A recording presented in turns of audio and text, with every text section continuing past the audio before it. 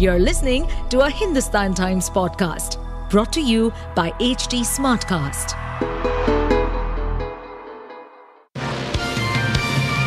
Hello, these are the top news for the day. A horrific train crash near Balasore district in Odisha on Friday evening involving two packed express trains marked what could be the worst accident suffered by the public transporter in nearly a decade, with their toll reaching 233 while over 300 have been rushed to hospitals. Officials said 15 coaches of the Chennai-bound Coromandel Express derailed near Behanaga Bazar station in Balasore district around 6:55 p.m. on Friday, with several of them falling on the adjoining track. Around 5 minutes later, the Havra-bound Bangalore-Havra Superfast Express coming from the other direction rammed into the derailed compartments. A goods train was also involved in the crash, officials said.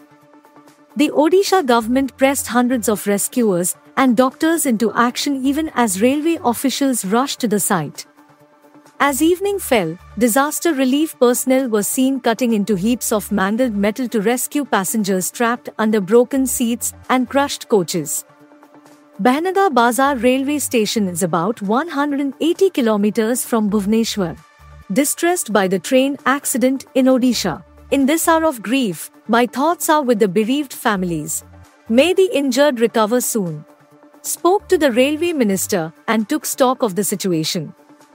Rescue OPS are underway at the site of the mishap and all possible assistance is being given to those affected, tweeted Prime Minister Narendra Modi. The Madgaon CSMT Vande Bharat Express train, which was to be flagged off on Saturday, has been cancelled, owing to the collision between Coromandel Express and a freight train in Odisha's Balasore district on Friday. There is no fixed date on when the fourth Vande Bharat train will be scheduled to run. The Indian Railways was all gung-ho about the flag-off ceremony and had planned it with much fanfare. On Friday, Union Railway Minister Ashwini Vaishnav claimed that all states would be covered by Vande Bharat trains. The grand flag-off ceremony of Vande Bharat Express train of Goa-Mumbai has been cancelled for now. There is no clarity on whether there will be another flag-off ceremony of this train or it will depart without fanfare from Madgaon, and even the schedule of this train will be followed or not, said a senior official from the Railway Ministry. On Saturday there was a grand function planned with departure planned at 10:45 am after flag-off by Prime Minister Narendra Modi.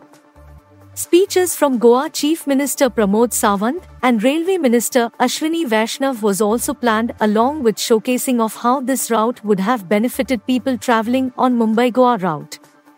On Friday, the railways carried out last-moment trial runs and inspect the mechanical and electrical workings of this train at Madgaon station.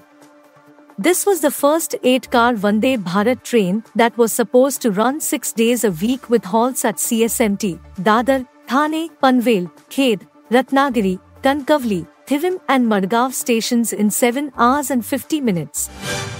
A Mahapanchayat of Khaps or clan-based groups from Uttar Pradesh, Haryana, Punjab, Rajasthan, Uttarakhand and Delhi on Friday demanded the arrest of former Wrestling Federation of India, WFI, Chief Brij Bhushan Sharan Singh over charges of intimidation and sexual harassment, and threatened to march to the capital if their demand was not met by 9th June.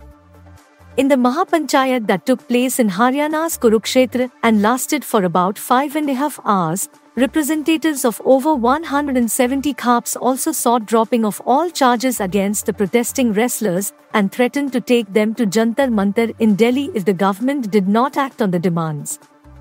On 28 May, Delhi police had cleared the site of the wrestlers' sit-in at Jantar Mantar and detained them after a scuffle with security personnel who tried to stop them from marching to the new Parliament building as it was being inaugurated. The protesting wrestlers were subsequently booked under various provisions of the Indian Penal Code and Prevention of Damage to Public Property Act. The central government has time till 9th June. We will not compromise on anything less than the arrest of Brij Bhushan Sharan Singh.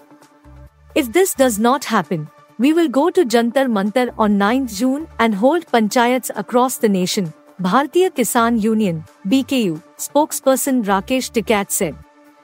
The cases against the wrestlers should be withdrawn and the arrest of Singh must happen, he added. Friday's meeting was the second such Mahapanchayat in 2 days. On Wednesday, a similar meeting was held in Muzaffarnagar where the Khaps decided to send a delegation to President Draupadi Murmu and apprise her of the wrestlers' demands. None of the protesting wrestlers were part of the two Mahapanchayats. Mobs stole deadly weapons including high-grade ammunition, AK-47s, sniper rifles and mortar shells in bulk from various armories and police stations during the violence that rocked Manipur over the past month, an official assessment by the state police headquarters has revealed, even as local residents started returning their arms a day after Union Home Minister Amit Shah issued an appeal.